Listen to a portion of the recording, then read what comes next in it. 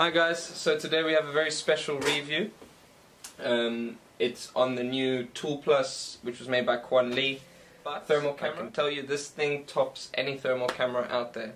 I've used the previous Seek camera, and that you plug into the phone. You don't really get a wide angle, you don't get accurate positions. But I'm going to show you in this video a few situations on how this can save you so much time in diagnosing. It just changes the game. Here's one example. We have an iPhone 7 sent in from Belgium. The home button does not click.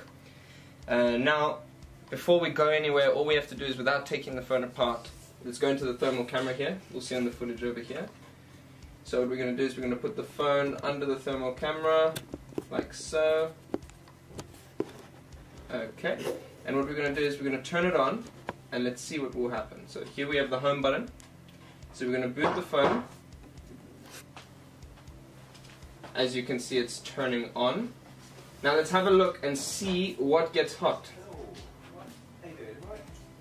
There we go. So as you can see here, the actual chip by the button is getting hot. If you hover your cursor over it, will tell you the exact degrees. Now this is crazy. So yeah, so now we know immediately that someone has damaged the home button. So now what we're going to do is, if we take off the screen, can we just focus up on here, Dad? If we take off the screen, if you focus on to where that shows, we can see that it's cracked. How's the focus on that? It's fine. So over here, the technician came in with their tool to open the iPhone 7 and has cracked the actual Touch ID turtle IC. So now we told the whole story with this thermal camera. Show them the thermal camera. This thermal camera is boss.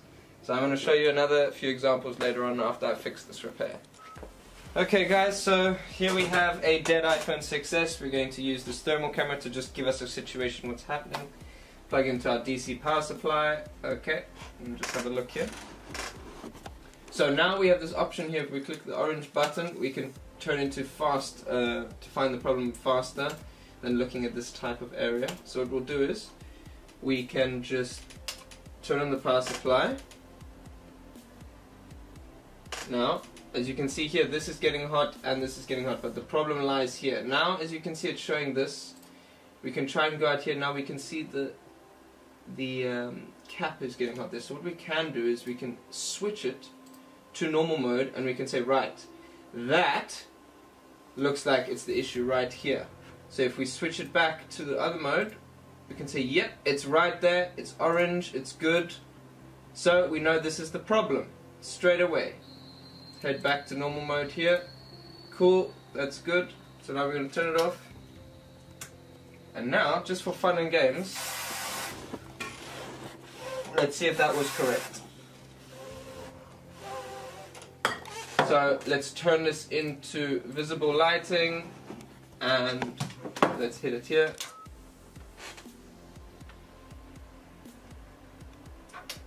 Yep, that's the one right there. So what we're going to do now is we're going to head over to the microscope. Oh gosh. Let's head over to this microscope. Now, on the thermal camera, what I saw was this cap here getting hot. This one here. I think so. There we go.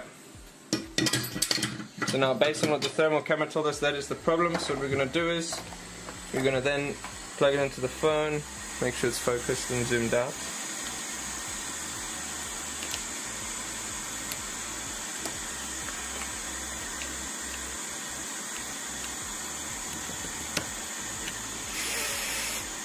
Still quite hot, so let's just plug it in. Turning on. So that's how we diagnosed this in under 3 minutes, 4 minutes I'm guessing. Okay, this is just an example of a dead unit. So I showed you two examples on how this camera works. Yeah, the only downside I think is the fact that you can't zoom. But apart from that, this gives you, honestly, you can change the temperature so you can see where the heat is coming more precisely than other thermal cameras, and there's you can compare to the FLIR. The FLIR, they have this ETS model which is 2,500 USD. It does a very similar job to this. But yeah, it's definitely worth the money. I mean, it's already paid off half of it today, the day I got it. So, unbelievable thermal camera.